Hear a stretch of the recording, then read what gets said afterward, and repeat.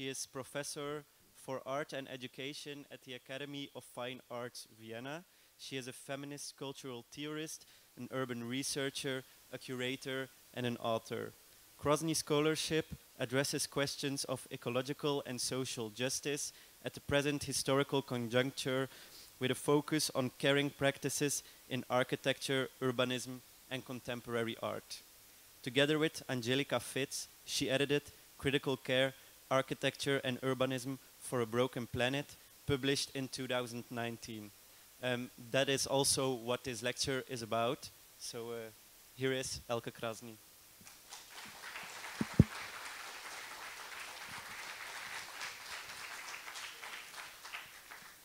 Thank you very much for the brilliant introduction, and thank you for having me here at Jokerweek. I hope I kind of pronounced that correctly. I'm sorry. I would probably have said Jokerweek, but I learned it's pronounced differently. I'm really excited. I haven't been speaking in front of real people for a very long time because we are still in pandemic conditions, so I see my students as rectangles on Zoom. And it feels very different. When I walked in here and I saw this auditorium, I was like, wow, such a huge space. I can't believe it will be filled. But now there are so many people. It feels celebratory to speak about very difficult and very complex and very challenging topics that are the topics of our time and the time that lies ahead of us, which we call the future. And I think we will also speak tonight about the uncertainty of the time that we call the future and what it has to do with architecture specifically. Before I go into my presentation, I would like to think out loud a little bit about the relation between architecture and the future.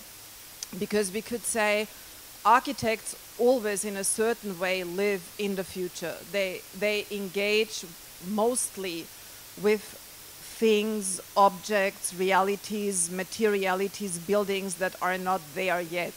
So they are designing something that is going to be. So we could say that architecture engages in a very specific way in what is to come. When you think back to the time called modern architecture, 20th century, they promised, the architects back then, they promised to build a better future. So I'm not talking about the futuristic times of the 1970s or the 1960s. I'm still speaking about modern architecture more at the beginning of the first half of the 20th century. But I think it carried on also in the second half of the 20th century, to believe that architects can actually build a better future. That was very much a mantra. And it was connected to the way in which modernity thought about time, which you're all familiar with. We'll just rehearse it. So modern time was the time of progress and the time of development, and very much a time of linearity, a time of growth that took the future for granted. And I think your generation is a generation that no longer takes the future for granted in quite the same way that my generation, I was born in 1965, took the future for granted as a time that will always be there. And this is in a way something that we need to address today. What is it when we speak about the uncertainty of the future? But I think there's also a very specific relation that we also need to address when we talk about architecture and the future, because it's not only that architects build for the future. In a very specific way, they also build the future. So they were, you could say, the profession. I'm not talking about the individuals now. I'm talking about the profession per se. Very much and largely implicated in resource extraction, in using a lot of carbon-rich resources to build this modern architecture. And so I think it will be interesting to see what are the lessons learned from this past that maybe we look more critically at today, So there's still a lot to celebrate about modern architecture. I'm not a fan of modern architecture.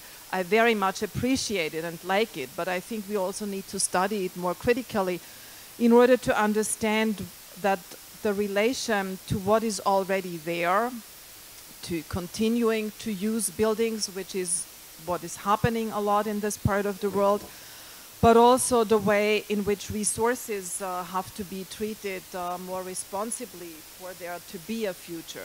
And so in a way, critical care, architecture and urbanism for a broken planet, even though it has this slightly sad title, so that the planet is broken, also speaks about the future in a way that is optimistic. So I'm not giving up on the belief that we can actually collectively create a future.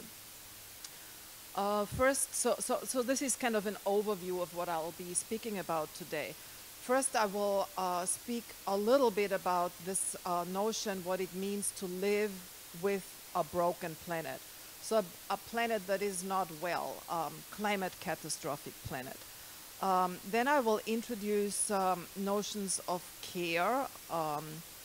So many of you might have an everyday understanding of what care is. So there's like two big strands thinking about care. One is concerned with ethics and ethical relationships, how we take care of each other, how this caretaking takes place. And there's another, let's say, historical strand to think about care that uses the term social reproduction, which, can I just ask you something? Who is familiar with this word, social reproduction? Not so many? Okay. So it comes out of Marxist feminist tradition to think about the kind of work that is, simply put, unpaid labor that people do at home. So you all do social reproduction every day. You cook, you clean your bodies, you wash your clothes, you take care of your architecture. That means you take care of the building you live in. So all these activities are mostly unpaid or underpaid or badly paid labor, and they're referred to as social reproduction.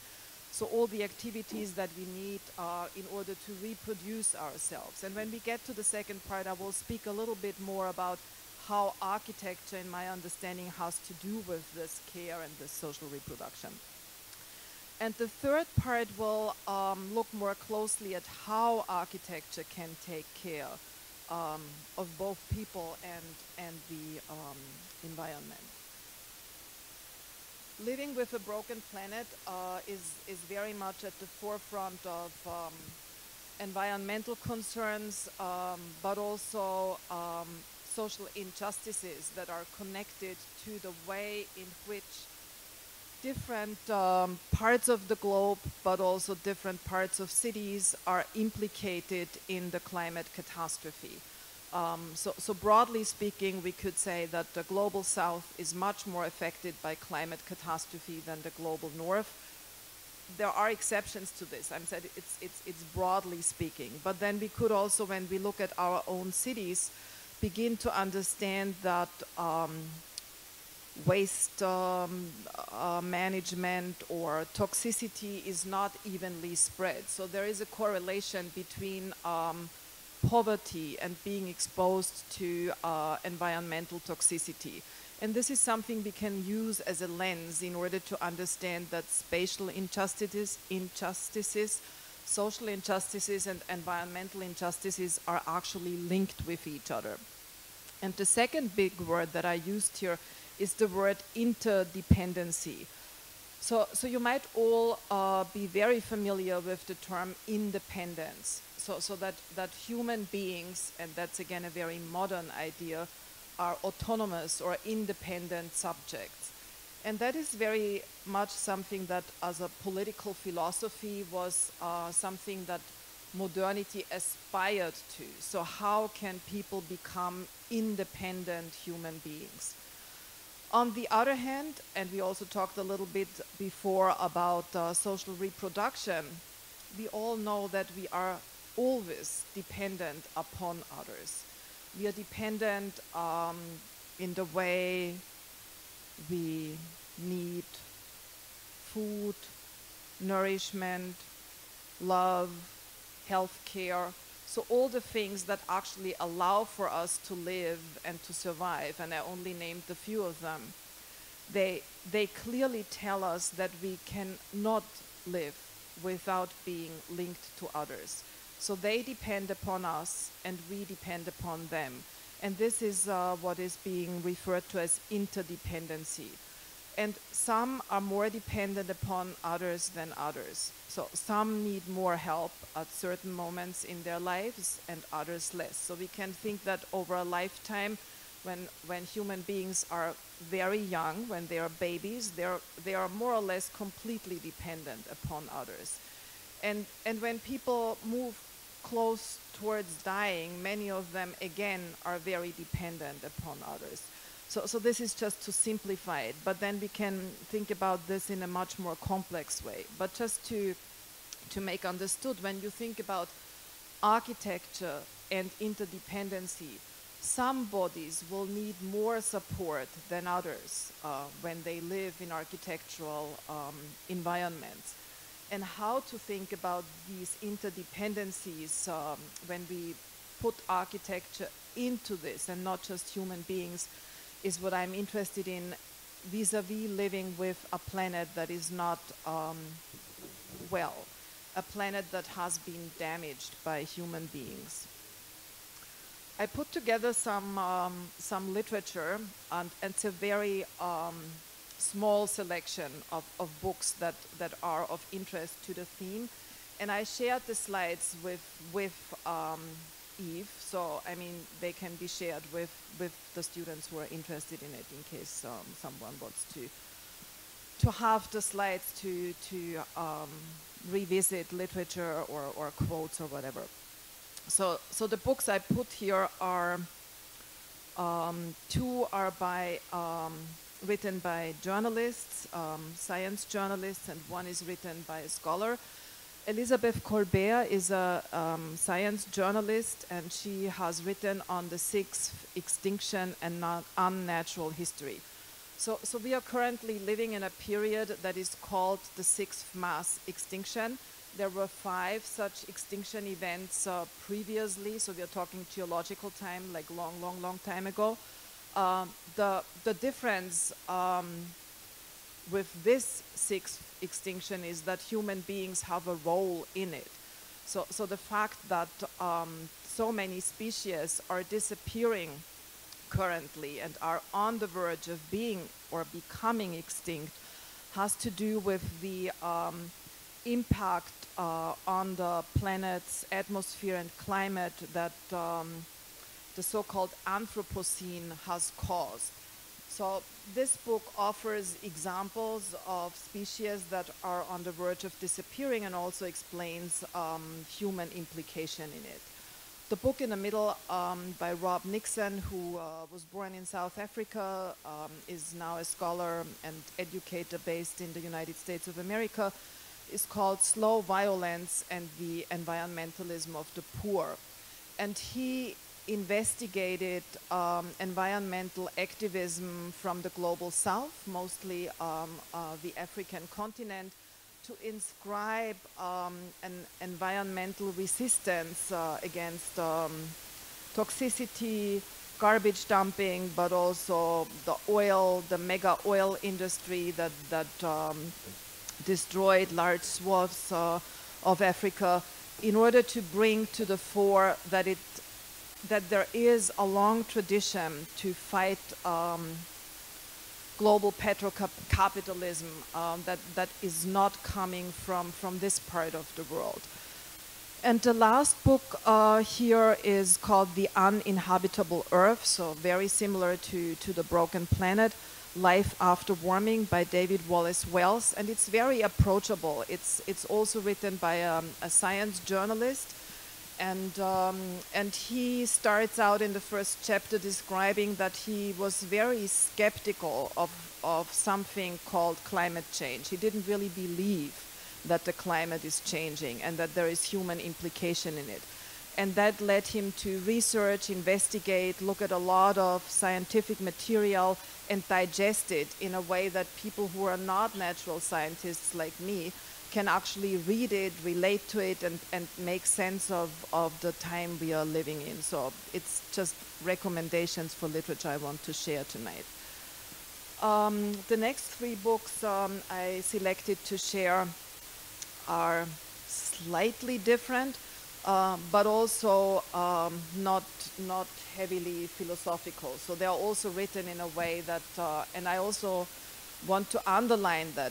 I find it very important to share literature with students and with interested audiences that manage to write in a language that is not obscure, in a language that is actually, I wouldn't say easy, but approachable, that helps us to understand complexity. And explaining complexity in a way that can help us understand that things are complex without making them more opaque or impenetrable, I think is something that has to be appreciated. Caroline Merchant is environmental philosopher and thinker, and this book is really old. It was written in the early 1980s. It's called The Death of Nature, Women, Ecology, and the Scientific Revolution.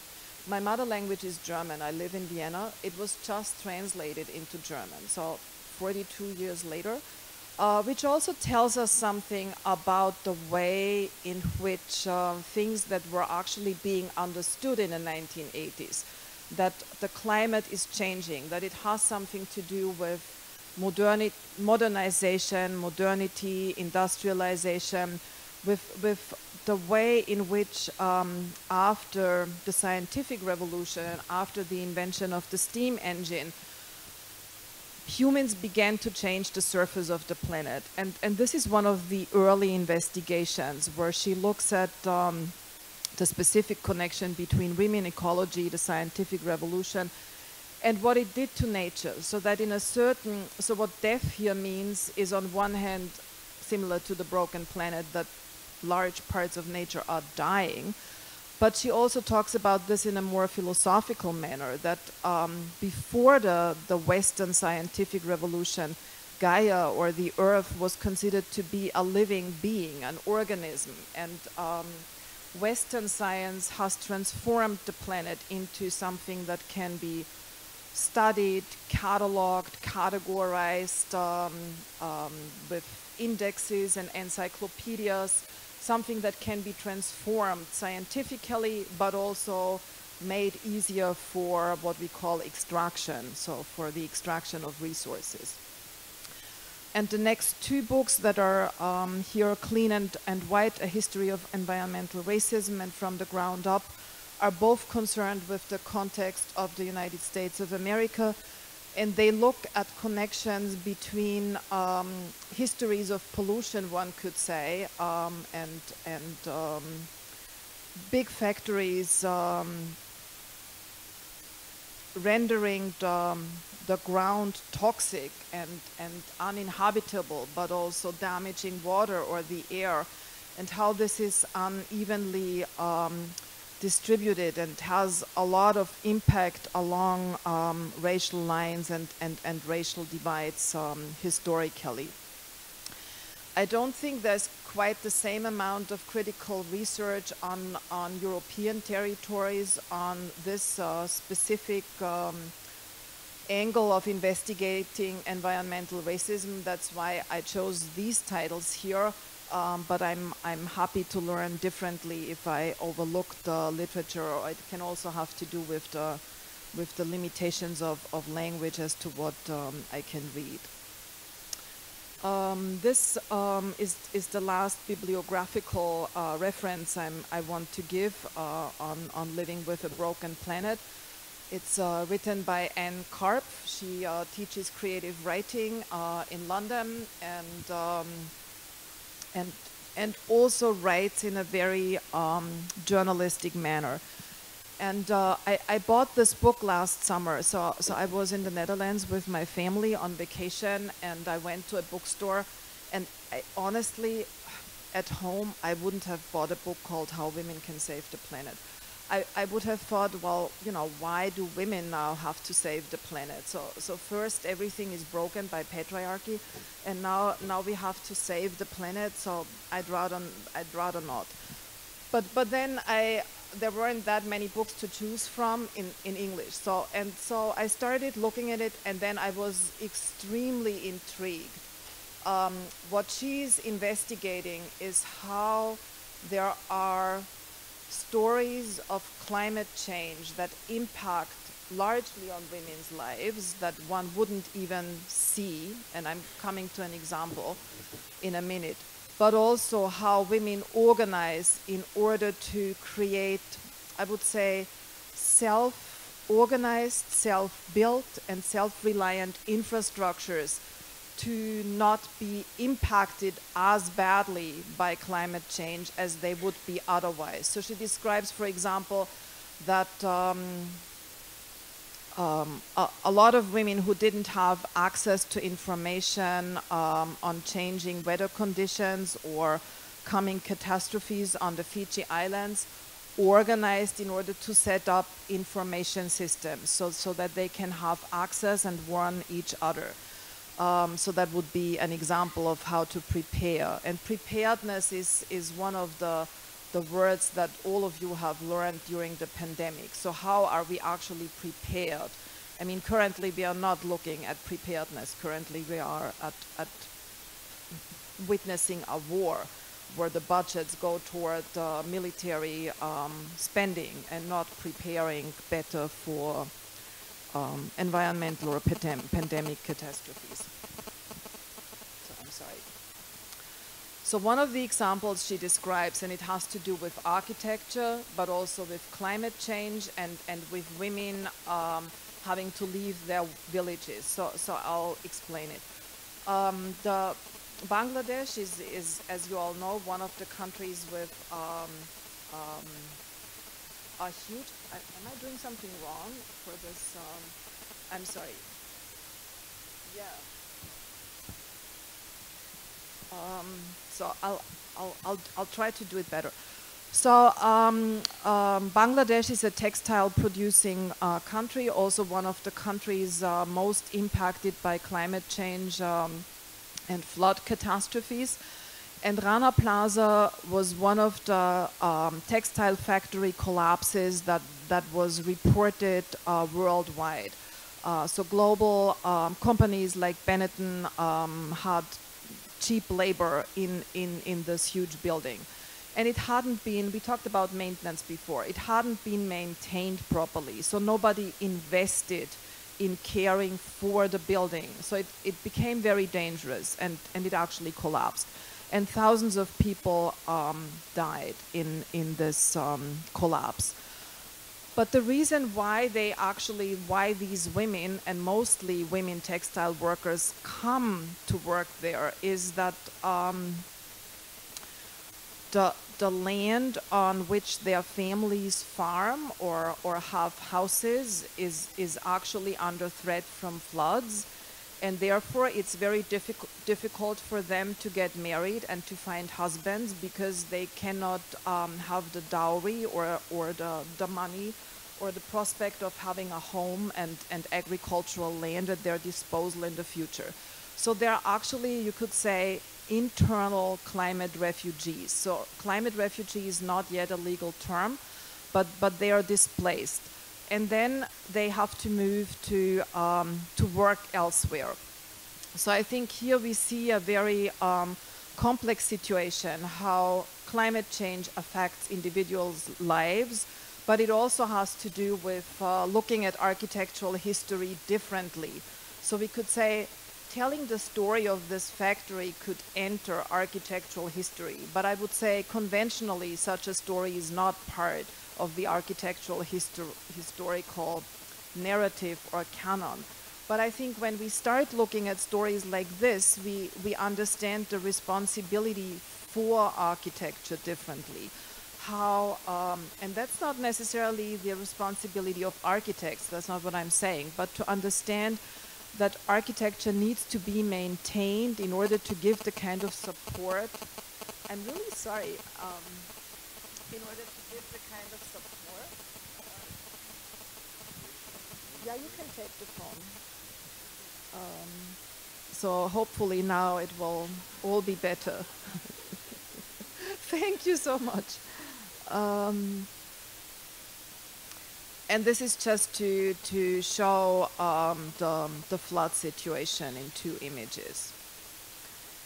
And Karp quotes an article by George Black, "Your clothes were made by a Bangladeshi climate refugee," which is also her first point of reference in order to make understood that factory work and the climate situation, they are interconnected. They have to do with each other. So I think looking at objects of architecture in a more complex way is what I tried to introduce in the beginning, and what they have to do with what we call a broken planet. The inhabitation of brokenness on many levels, the brokenness of the environment, but also the brokenness of much of existing architecture that is not maintained properly. In 2000 and a long time ago, in 2015, so that's 7 years ago, I started to think about the concept of care and feminist care ethics in trying to understand how one can relate care ethics to architecture.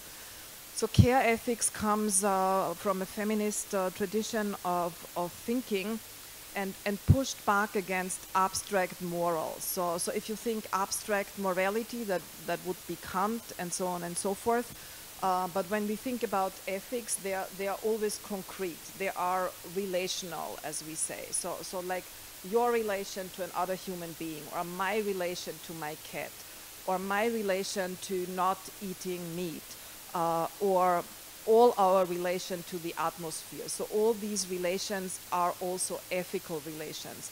And the very practical decisions that we make every day, like what we consume, the clothes we wear, the food we eat, the houses we live in, they are not only material, they also have ethical consequences.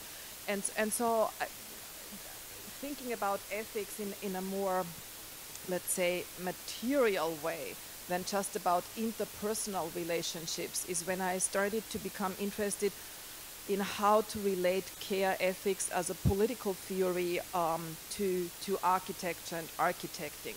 In a very simple way, when you go back to architectural theory like ancient, like Vitruve and Alberti, you can dig out quotes, which I did for the essay that I wrote in the critical care book, to which I will come, that architecture is always care, providing care from the weather, from the cold, from the sun, making it possible for people to actually regenerate and have protected sleep and a protected environment. So we could say on a very basic level, architecture is a form of care, but so the phone wasn't it.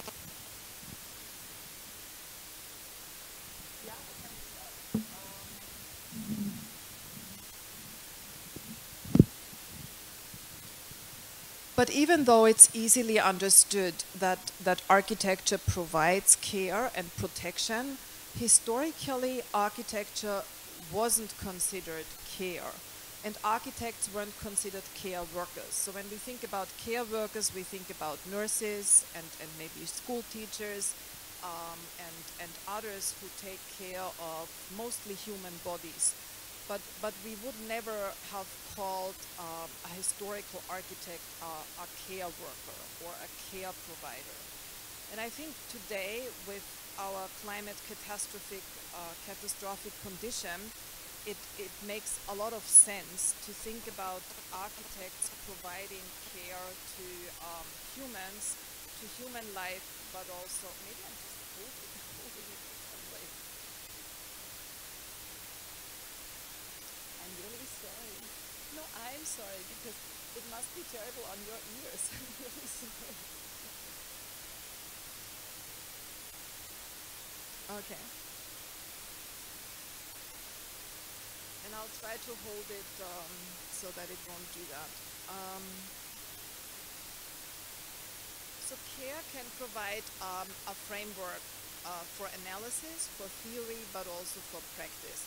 So when you think about analysis, you could say, well, does this building take a good job to take care of students and their needs? Does it provide an environment that is good for teaching and for learning and for having breaks? So I think we can take this in a very practical way.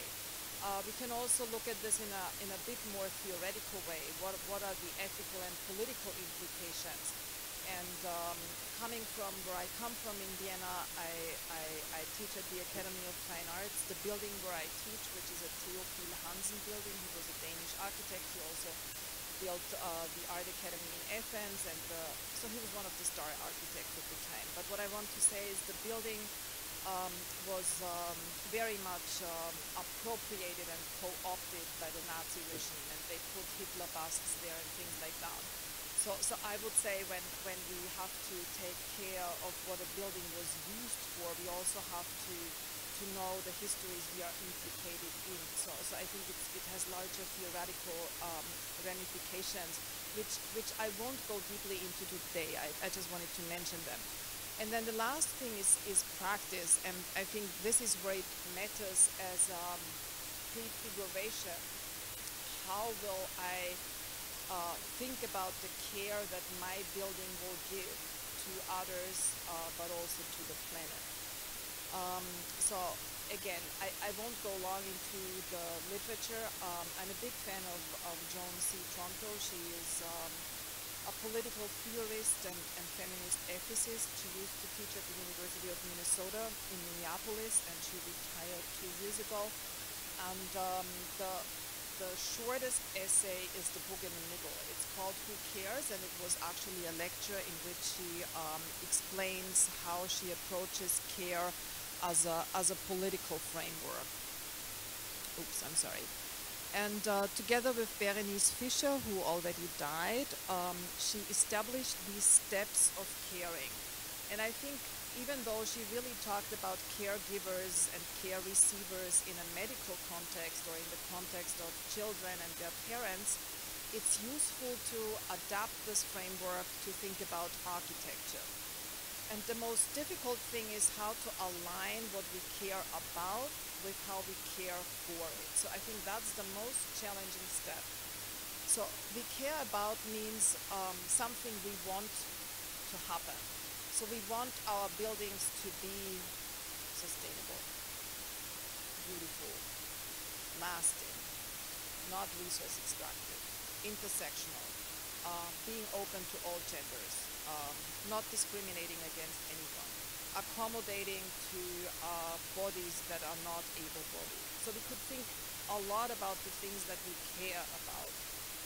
But then the next step is, how do we actually get there?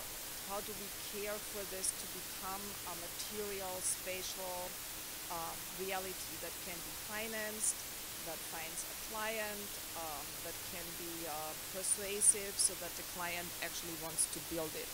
So I think we can use this framework to think in very practical terms about making and designing architecture. The last two things, caregiving and care receiving, I like to think from the perspective of the building itself. So what kind of care does a building give? And how does the building receive care? How is it being maintained so that it can actually give care? So we have this kind of reciprocal relationship. The last step, which was added by Tronto later, so not in her first essay, which she wrote in 1991, but only more recently in 2013, is care with. And this is her democratic approach to care, that care is something that should be shared equally, but that should also be distributed more equally over society, so that there is not what David Graeber, the late anarchist anthropologist, called the caring classes and the care-less classes or the care-free classes, but that care is actually shared in more, more evenly. This is their definition, and I think you can just read it. I will not read it out loud.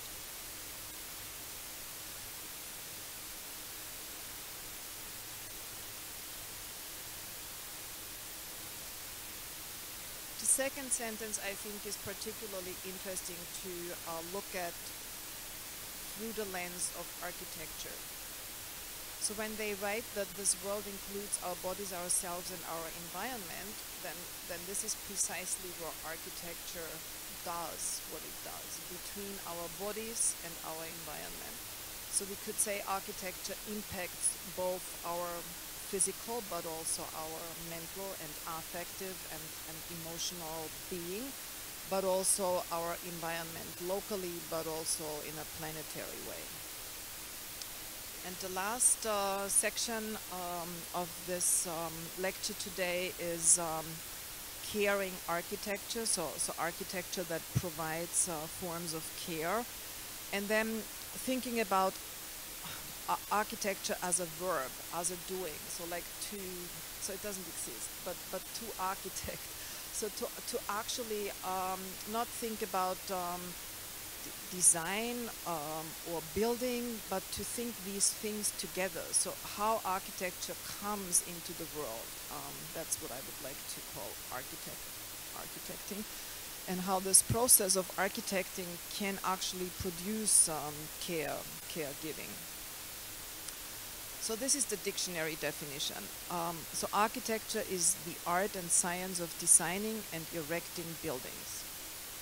But it also, so it's what you do, it's what you think of. We talked about that at the beginning. It always relates to the future. It's the art and science of designing something that will be erected, that will be there in the future.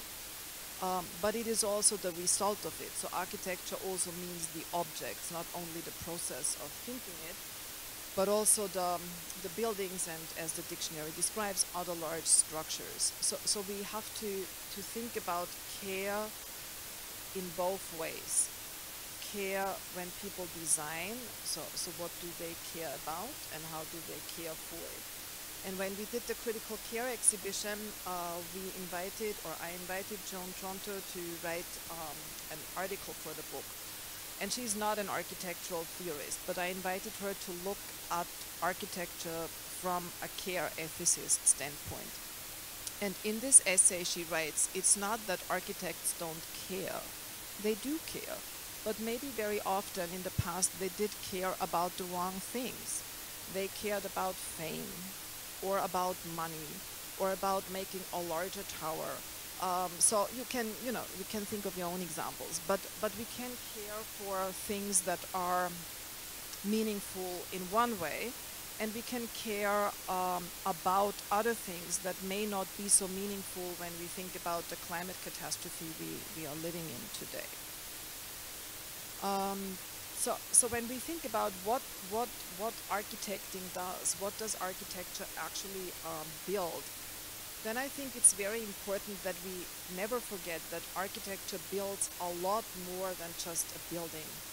It builds structures of support, of enablement, and of care, so that we are actually supported, that we can actually do things, that we can actually have infrastructures, large infrastructures, but also small infrastructures that support us in our daily lives, but also in activities that are not so daily. Like we could think here of cultural activities or spiritual activities or leisure activities that also are supported by structures. Architecture, and I think this is the second, what I'm reading now, architecture builds structures of domination, representation, and control. That's much more how architecture has been theorized. So it has a very Michel Foucauldian angle to it, what I wrote here, to understand, you can think about the prison and the hospital, that were the exemplary structures that Michel Foucault used in order to make understood that architecture enacts power and discipline and forces people and bodies to behave in certain ways. And this is, of course, very important to understand and to analyze. We have to understand how architecture is implicated in dominating and subjugating people. We can think about what we contemporarily call the carceral complex. But we can also think about other forms of control that are enacted through architecture and other devices. We can think about the door that opens, but also the door that closes on us, the door that only some people can get through and others not, and how the door, together with other technologies, like at my university at the moment, we can only go in if we have a green pass, or if we are exempt from needing to be vaccinated because we suffer from some kind of immune sufficiency. So we have to prove that we can actually go in. So it's not the architecture alone, it's also the social production of architecture around it. And I think representation is also pretty clear to all of you, how architecture symbolizes or represents the power of the parliament, or of rulers, or of monarchs, or of emperors, or of churches. So we can think of a lot of representational functions that architecture has. I think that architectural history and theory was less interested in studying what I wrote in the first sentence. So I wouldn't know off by heart an architectural history book that tells me how architecture actually supported and enabled and cared for people in the past. So there wasn't this critical, let's say, passion at the time when Michel Foucault wrote his books in the 1970s and 1980s to actually look at the other side, at the caring side of architecture. And I don't want this to sound naive. I think it is extremely important to understand how architecture can care or can be careless. Because once we understand that architecture cares, we can also understand better how architecture becomes careless and doesn't provide care. So which systems has architecture, oh there's an E missing, has architecture built? So this is a question to think about. We are not, no single person can answer this. All these questions here are questions to be answered collectively. Which realities under the conditions of these systems has architecture built? Because architecture always builds. I mean, architecture is the profession that doesn't go on strike, right? Or do they? Do they go on strike? Not so often. So I think there have been architects who participate in other strikes and in other social movements and are very, let's say, activist. But as a profession, I think architecture rarely goes on strike. And architects also don't go on. So in my country, there are architects, they built for the Austro-fascism, then they built for the Nazi regime, then they built for the Reconstruction. So they built for every regime there is. And they were very good to be in a good rapport with each regime. And it's not just like this in my country. It's like this in many countries around the globe. So architecture and architects who design that architecture is very much implicated in systems. So they don't only build the future, they also are relevant to building specific systems like capitalism, socialism, communism, fascism, and so on and so forth. And architecture has been built on, and we talked about that briefly before, exploitation and extraction, regardless of the system. So I think today it's oversimplifying to say that only capitalism extracted from the planet. The former East was also highly implicated in extraction. So it's more complicated than just a one-sided capitalist history of extraction. Are you all familiar with the Anthropocene? So we don't have to really explain that term, because a couple of years ago that would have been very different. So in 2015, 2016, people weren't so familiar. I will explain it very briefly so that the ones who know a lot are not too bored and the ones who don't know so much yet get a little bit of an understanding. So in the year 2000, two atmospheric chemists, Crutzen and Sturmer, they published a very short essay in which they suggested that we are entering into a new geological era. So geological time periods are massive, and they don't get a new name very often. So for the better part of my life, I thought I lived in the Holocene, but I never thought about it. I mean, I never even knew that I lived in the Holocene, like actively or consciously.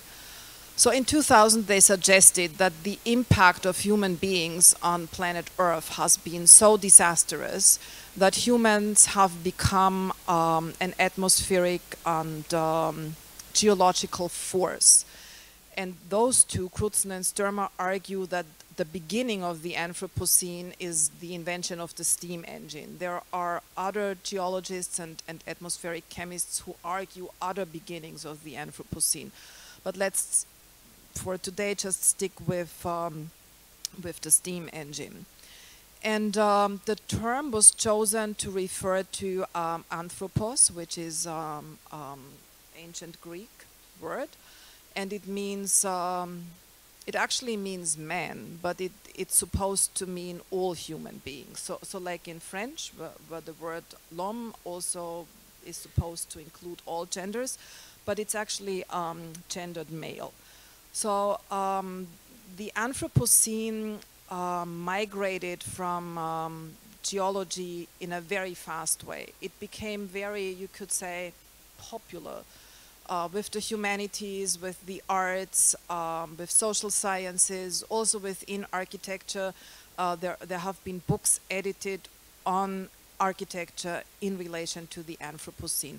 So it has very much captured, you could say, the imagination and also our consciousness in a certain way. And I speak more of the broken or damaged planet than of the Anthropocene, but this is the time period we are speaking of. And when we think about care and architecture, we also have to think about the historical implication of architecture's implicatedness, so that architecture was built on steel and glass and a lot of materials that are very carbon rich. And what I wrote here under the implications of architecture's implicatedness is, in a way, a kind of a timeline. So the Anthropocene, dating back to the steam engine, can also be correlated with what is called the birth of Enlightenment man. There is a very famous anthropologist, her name is Anna Tsing. She has written this wonderful book about the mushroom at the end of the world. And she speaks about Enlightenment man, and she writes man with a capital M to say it's a very specific man that is responsible for the Anthropocene, not all human beings in the same way. But man, think back to the death of nature, man who thought that nature can be exploited, dominated, subjugated, and so on and so forth. And the modern architect, as we know it today, like architects with a systematic education, were actually invented in the same time period. So in the year of 1794-95, the École Nationale Supérieure for Architecture opened in Paris. It took them 176 years to admit women, so a long time. So mostly they educated men, and architects like others, like scientists or engineers, were the model citizens. So the modern architect is very close to the birth of Enlightenment man and also the whole Anthropocene history. And this was very much based on the notion that humans are exceptional, which is also a modern idea. So it means exceptional as they are different from nature, different from all the other living beings. So that's called human exceptionalism. And this is an idea that dates back to this Enlightenment steam engine period. And we could say, in other words, human exceptionalism, dominating nature, and building in an extractivist way has to do with capitalist colonial extractivism and what I introduced earlier per Caroline Merchant, the death of nature. And so when we think about the history of architecture, and I really speak about history like history is till yesterday. I mean, so I don't speak about history like it happened hundreds of years ago. The history of architecture, I would argue, cannot be a question of styles. I mean, it's important to understand what styles stand for and how they are representative of systems and so on and so forth. But they are not helpful in order to learn how architecture can give care. I mean, not very helpful. And the history of architecture can also not be a history of just masters to which we then add mistresses. Telling the history of architecture differently will help envision a different future for architecture. And this is what I'm saying. I'm not an architect, so this is what I'm saying as a cultural theory person and curator. So this is what I think a contribution to architecture can be by people who are not necessarily all architects. So I think the history of architecture can also not be told exclusively by architects alone. And all this to say that critical care, architecture for a broken planet, was Angelica's and my contribution to thinking about architecture at this moment in time, when climate change was and is very urgent. But I think, of course, with the pandemic and now with the ongoing war, there are more urgencies, and they all have to do with architecture. This wasn't the theme of tonight's lecture. But when you think about architecture in relation to the pandemic, and when you think about what we see every night or every morning or at all hours, what is happening in the Ukraine and how buildings are purposefully destroyed, then we understand that there is a war against architecture in order to wage a war against human beings who then don't have any protection. This is an installation view when the exhibition traveled from Vienna, from the Architecture Center to Berlin, to the German Architecture Center. So I'm just showing a few images here. Oh, this is the project you like, right?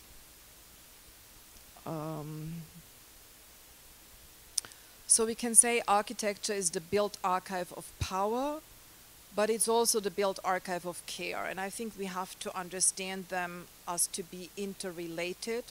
So care can be very terrible. So there are indigenous people in Canada who would say, I survived care, like state care that was imposed on me. But we also have to understand power in a more nuanced way. Power also means agency, to be able to act. So I don't want to say one is good and the other is evil. They are both. And now I will finally share some of the projects that we included. This is Sesc Pompeia in Sao Paulo. And it used to be a department store, a concrete and steel structure from the 1950s that was more or less hollowed out, but kept. The structure was kept, and now it's one of the many SESCs. So SESC is so it's a Portuguese acronym, and it stands for all the entities that have to do with tourism and trade. And since 1946, they have like a welfare mechanism. So 1% of all the incomes generated are used for the general good or for welfare or for the public good. And so they invested in infrastructures. So another SESC that you might know is by Lina Bobardi in Sao Paulo. The other SESCs, like there are 40 in Sao Paulo alone, haven't entered the architectural canon. And this here has a pool on the rooftop that very much functions like a public space, you could say. A lot of the houses around here, so I visited it in 2017. A lot of the houses around here are squatted by refugees, mostly from the African continent. and they also come and use the CESC. So there's very low security. I mean, there is security, but it is like, I would say it's an interior public space, and it's a very important space for the neighborhood in downtown Sao Paulo. Paulo Mendes da Rocha, he won the Pritzker Prize, as you might know, and MMBB architects are 4 architects, like they call them younger, but I mean they're younger compared to him, so he's like 90, maybe a little over 90, and they are like my age, and they had a collaboration for this CESC 24 Mayo. This is an infrastructure in a refugee camp so that children can go to school and can have an environment where they can study, done by Emergency Architecture and Human Rights. And they managed to build 100 classrooms for refugee children. So I think there is a lot of discussion around first aid or relief architecture, like instant first aid, and then to think how can these structures become more long-term, how can they be sustained, how can they provide what they are. When refugee camps become long-term, also the structures there need to be better at providing what is needed. Yasmin Lari, Heritage Foundation of Pakistan, the Sindh flood rehabilitation ongoing since 2010. So that's one of the projects that I'm extremely interested in. I've just been in Pakistan in February doing more research on her work. So Yasmin Lari is the first female architect in Pakistan. She started practicing the year I was born, so it's easy for me to remember. And she is now a little over 80, and she stopped working as an architect in the early 21st century. So she said, I retired from business as usual. And after that, in 2005, there was the big earthquake in Pakistan, 7.6 on the Richter scale. She started to use her architectural knowledge in order to rebuild and to work with villages that were most affected. So the poorest of the poor, that's how she describes it.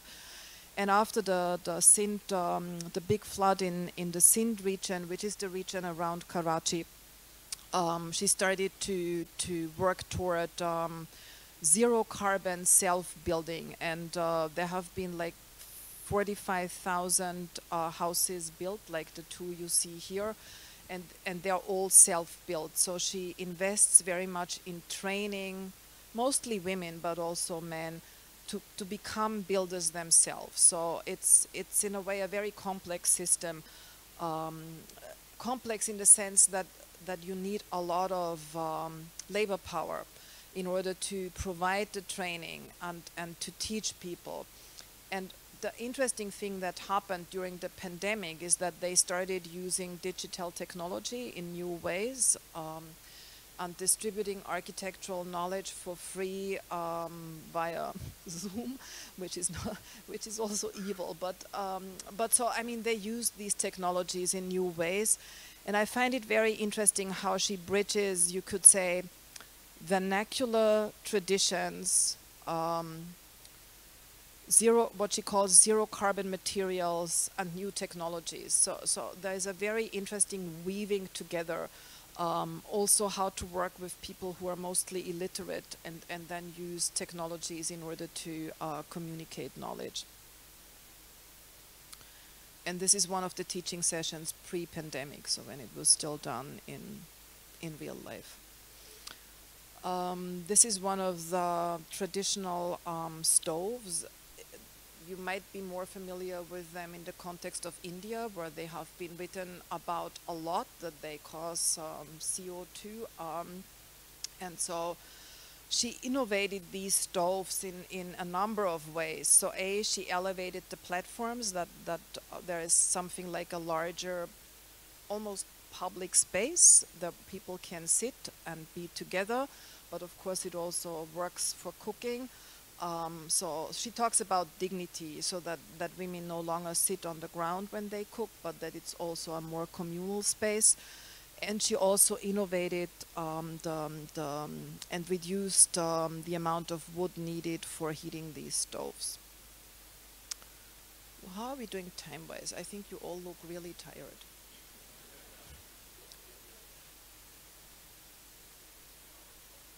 Okay, so I'll be really I'm almost there.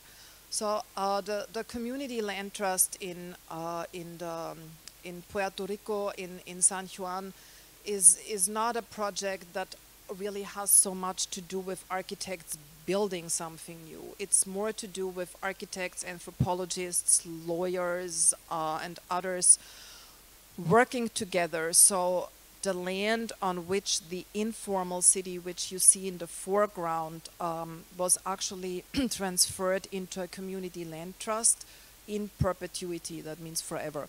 So the land can no longer be sold. It belongs to the entire community who lives there, and they cannot sell individual lots. And when you look at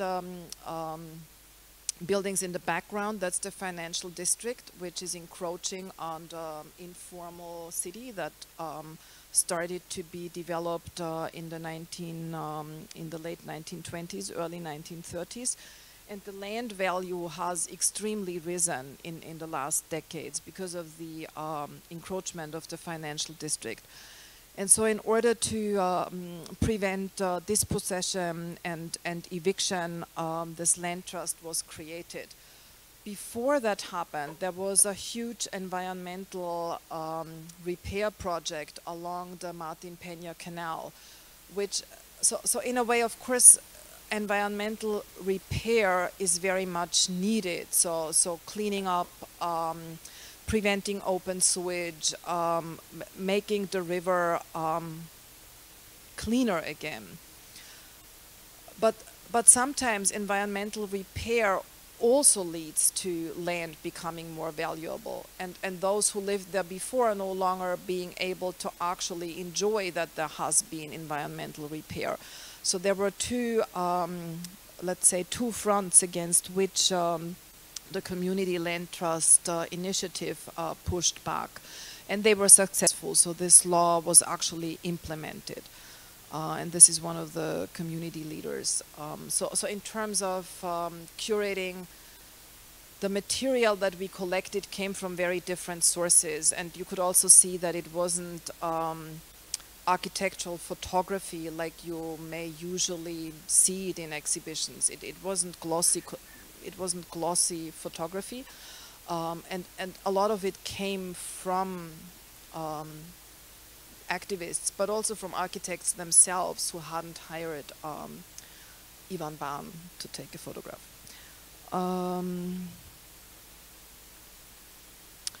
So I think when we think about architecture and care, we have to ask very deep, but also very everyday questions. Which homes will we survive in? Which environments will we survive in? And which environments will architecture create when these homes and other buildings are being created? And we also need to ask, what does architecture respond to? How do architectural responses work towards social and ecological change? And how can architecture, as a form of care, practice social and ecological justice? The responsibility of architecture at the present historical conjuncture, so that's a big word to say now. I mean, it doesn't mean anything else, but present historical conjuncture just means now, today, of ecological, social, and pandemic catastrophe. And responsibility, written like that, is borrowed from the feminist philosopher and thinker Donna Haraway. She takes these two words apart. So response, how to respond to something, and ability. And when you just hear it, it sounds like responsibility. So being responsible. But it also means that we have to be able to respond. The responsibility of architecture. How can and will architects and architecture respond to present-day conditions under neoliberal capitalism based on the resource extraction and labor exploitation. So it's a huge question, and it's not a question that a single architect can solve. And I think this is also saying something about the state of the profession, so that the profession needs to become transformed in such a way that there is more of a collective understanding what architects do, and not the individualist hero fighting continuation. Architecture is best understood through an approach based on the idea of ecologies, and ecologies are systems of relationships based on the interdependencies of living and non-living entities. And so how do we get from future to futurity? So futurity means that there actually is a future, so that a future can be, that the future will exist. And I think the word underneath sounds really big, planetary responsibility, but it always starts local. So every square, whatever, meter on the planet is local, but also planetary. So I think when we think about responsibility, it's all the things that make up the planet when we think about this.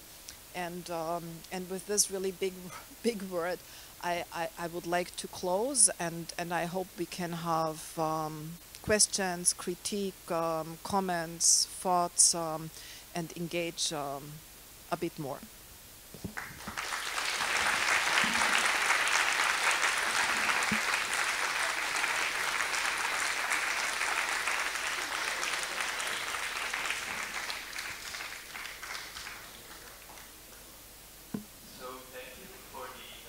Interesting lecture. If anyone has questions or critique or wants to add something, you can raise your hand.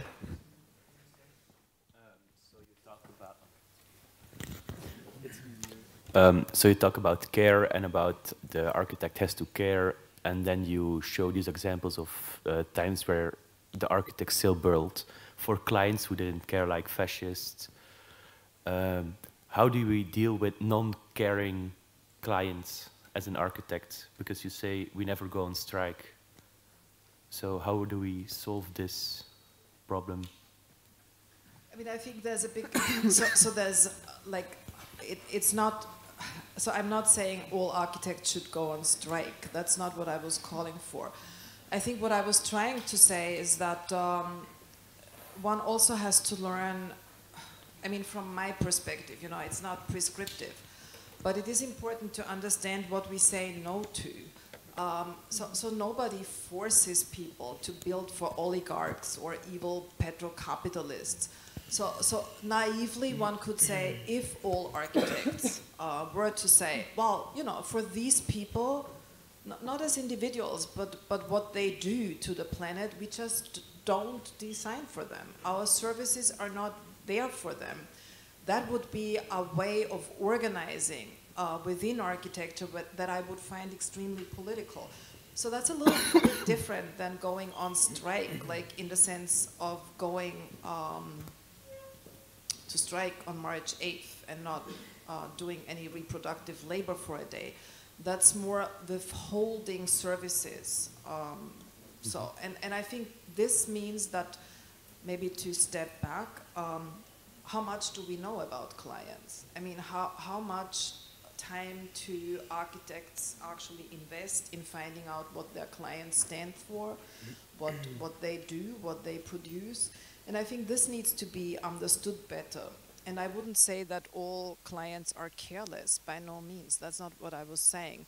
But I think to get a better understanding who and what and how and why, and not be driven by this, okay, we have to pay the rent, we have to earn money. Yeah, that for sure, but it doesn't mean that we have to give in to everything. That's what I was trying to say. Yeah, but this question was mostly because the project you showed, you had like a client who cared. So that's why I was asking for maybe examples of how to deal in like times of period where the client is non-caring, for example, under fascism, what the profession then could do in that time. Yeah, that's a really, I mean, how could we prevent fascism? I mean, that's a really good question. I don't think architects alone can do it, but I think they would have a very important role to play in that. I think it's a really good question, and I think being able to ask that question is the first step to understand what is at stake politically when one builds. I think you gave the answer, so that's what I'm trying to say.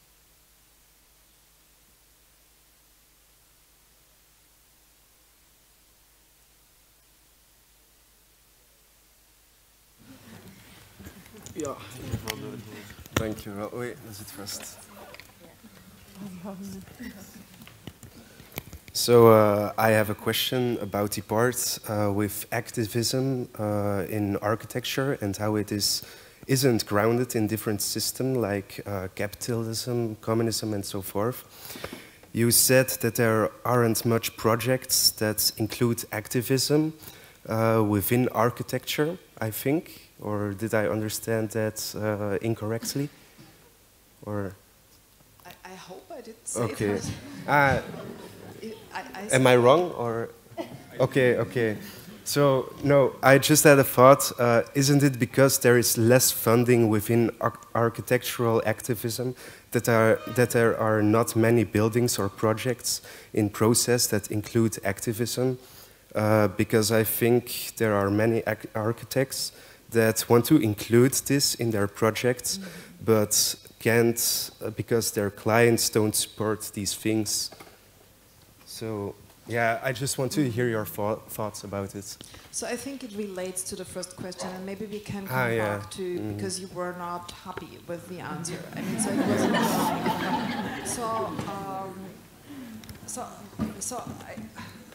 so I think architectural activism, I think, is not something that just manifests in marches. I mean, that's not what I was trying to say. I think building activism means to be resistant and insistent, I would say. So both. You have to resist certain things, but you also have to insist over a long period of time. And I think this is the hard thing to do. So when you think about an architectural career over 50 years, to actually insist on all the things that you do not want to do every day, I think this will be the hard part. Not to go out and organize a march. And I guess the other thing you were talking about is that there is no space for activism because of client-driven conditions. I mean, I think, again, there are many answers to that. So on one hand, we could say there are examples where architects become developers. I mean, so where they try to set the conditions of the means of production in Marxist terms, so that they actually become developers themselves. It's not necessarily what I would argue for, but I think it is a very interesting and feasible model. I think the much harder thing to do is work with clients in such a way that what we call communication can become a two-way communication in order to actually bring these concerns that we were just speaking about to the perspective that a client can also share. So to invest in something that is not for immediate profit. And I think this is much harder to do. So this is like the everyday activism where the tools one needs go beyond architecture per se. I think they would need to include communication skills, legal skills, so many other interdisciplinary knowledge skills. And I think I'll stop here, but I think there is a connection to the fascism, communism, and so on and so forth.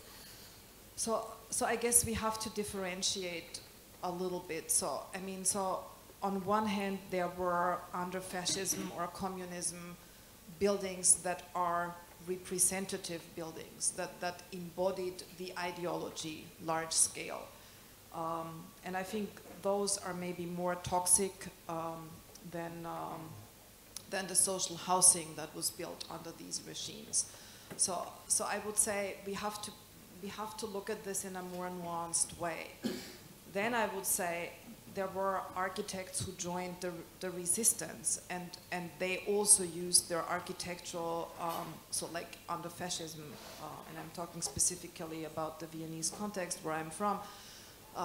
The first female architect in my country, Margarete Schütte-Lihotzky, so she joined the resistance, and she was very much an architect who who fought the fascist regime and had a very hard time finding clients after the war. So she would be an example of someone, she lived to be 103.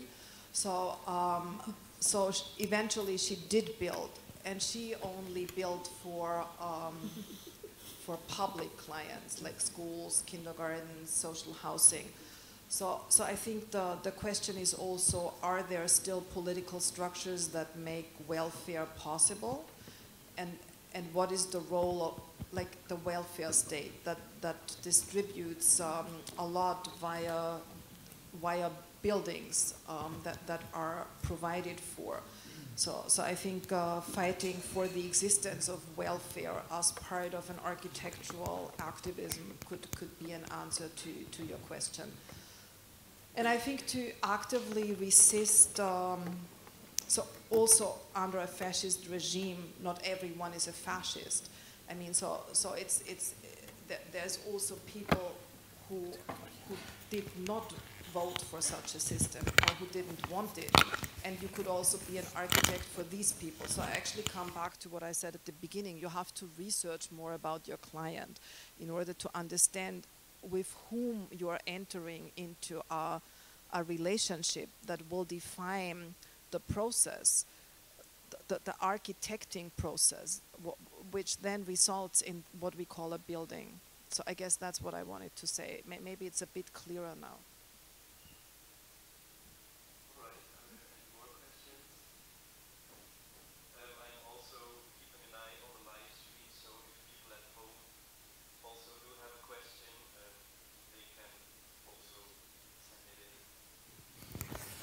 Yeah, hello. Thank you so much for the talk. I found it very inspiring. The concept of care, especially in the architecture, is very interesting. And I think when we look at caring for nature, it becomes a new problem, because you give the examples of caring in human-human interactions, so abled bodies, non-abled bodies. But I'm questioning, how would we come about voicing nature? How do we go into conversation with nature? Because this introduces concepts like experts, science, and those are all normative assumptions that are being made. So how, for going to the future, in a non-modernist way, how will we interact with this nature? Well, I think we need to understand that mostly we extract what we call nature. I mean, mostly we consider nature a resource ready for extraction, and architecture is largely based on extraction methods. And so I think the first shift has to be to understand that the more we extract, the less is there. No, the more we extract from nature, the less is left. And I think this is precisely what was not understood before this time that we now call the Anthropocene. So there was this notion of endless growth that we can extract forever. And I think that's the most important understanding. And I think the other thing is that, so today there are many debates. I mean, there's like the right to nature. So there are like these philosophical and legal strands that argue that human beings have a right to nature. So that's not necessarily extractivist, but nature has to be continued in order for nature to be there for human beings to be enjoyed.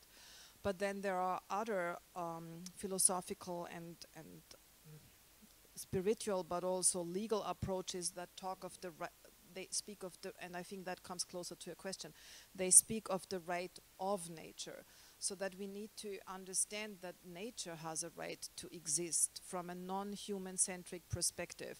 And I think this will be extremely hard to understand. So how do we relate to nature in a non-human centric perspective? I think one example we can give is that how do we mourn? I mean, so we are living in the 6th mass extinction, but how do we mourn for all these beings that are being lost? I mean, how do we, there's this new concept of environmental grief, so that the dying of the environment causes people to feel emotional grief and pain. And there have been studies that again, there is more grief for those animals that actually are vertebrate, that are closer to us, than for non-vertebrate animals with whom we can have less empathy. So I think unlearning, to answer your question, unlearning and relearning as a very consciousness-raising process is probably something that I'm not saying it will happen. I would say it would need to happen in order for there to be change to what we call nature. And I think one of the most ironic things is that natural history museums today are sites where we could actually start mourning, because some of the species that haven't even properly been got to know by human beings are in the deep storage of natural history museums when they were taken from what we call nature in the 18th or 19th century and collected. And this is something that I'm currently very interested in. I mean, it's something I'm working on, how we can relate to museums as institutions of dead things, like colonial and environmental extraction in a different way. So I think finding sites where people can collectively feel and think what it means to relate to nature in a different way, maybe a very pedagogical approach, would be one of the things to think about what you asked about.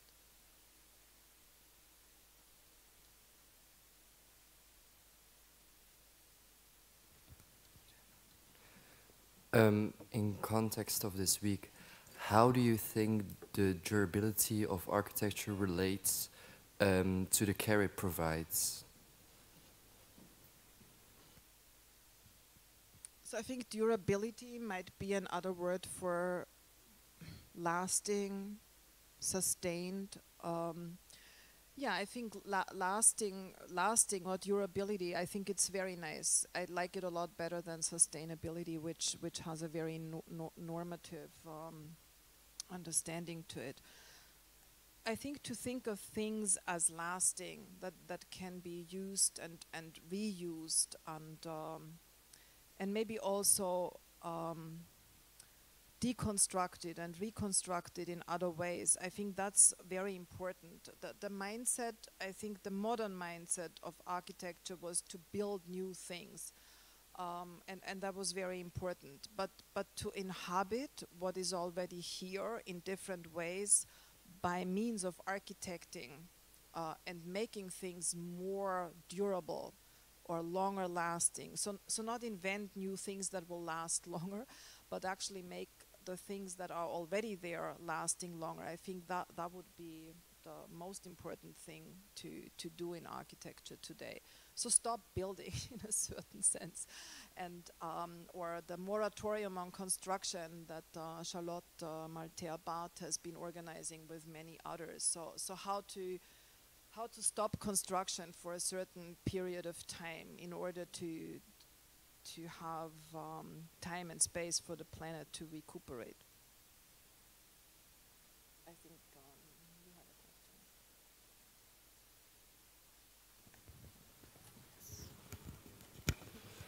Hello.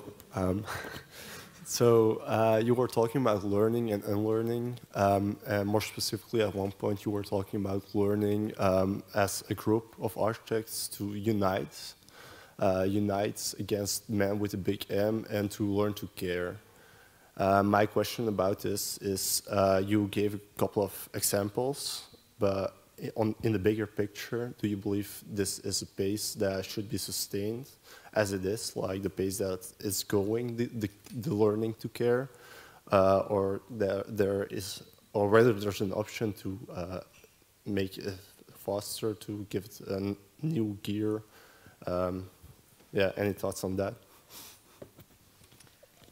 So I mean, the optimist, the optimist in me would say there are a lot of younger people, younger architects, people coming out of architecture school today, but also students who really want to work in architecture differently. And I think this gives a lot of hope. The realist, I would say, so if we talk about something that we may want to call feminist realism, is less optimistic that this will be a large-scale change. So I mean, I don't have an answer to your question, but realistically, I think it will be very difficult to struggle for a large-scale change. So. Thank you for the lecture and the conversation so far. I had a question about this formulation you gave, acknowledging the implications of architecture's implicatedness. So I think it's a huge challenge. It's so much analysis, reconsideration to be done. So I was wondering, is it for you more a matter of history and historical narratives and research, like this retrospective analysis of understanding architecture's implicatedness and assessing the evaluations, suiting it? Or is it in the present for you? Because it in itself, acknowledging, so looking at the now or perhaps the past or even the future, I was wondering, so what's the temporality of that? Yeah, since you started with architects' work in the future, but of course they also historicize or have this narrative about a sort of a role in history. So I was wondering, is it a challenge for you more of history or of, the present? Yeah, I think that's a really good question. So. So I borrowed the concept of implication and implicatedness from a memory studies scholar. His name is Michael Rothberg, and he has written a book called The Implicated Subject. And he talks about people who are more implicated in certain histories than others. So he studies the intersection. He's a Holocaust studies person, but he's also a decolonial theory person. So he brings these two frameworks together. And I like to borrow this in order to understand that also the built environment is an embodiment, not just a representation, but an embodiment of certain implications. And I think to study the implicatedness can mean that we also need to learn to inhabit differently. So when we know about the toxic histories of buildings or environments, it can also be a contribution to transformation and emancipation to use these buildings in a different way when we look at this historically. I think I thought about it more in historical terms, but I think from your question we can learn that it's actually a prefigurative method or methodology. So to understand what are the conditions of production that we are currently implicated in, and how are we dealing with them. So we are not going to get rid of capitalism anytime soon, but how are we going to deal with it in a way that it's less toxic? So I think this is what then would mean that the notion of implicatedness helps us to understand the responsibility of architectural production in a different way.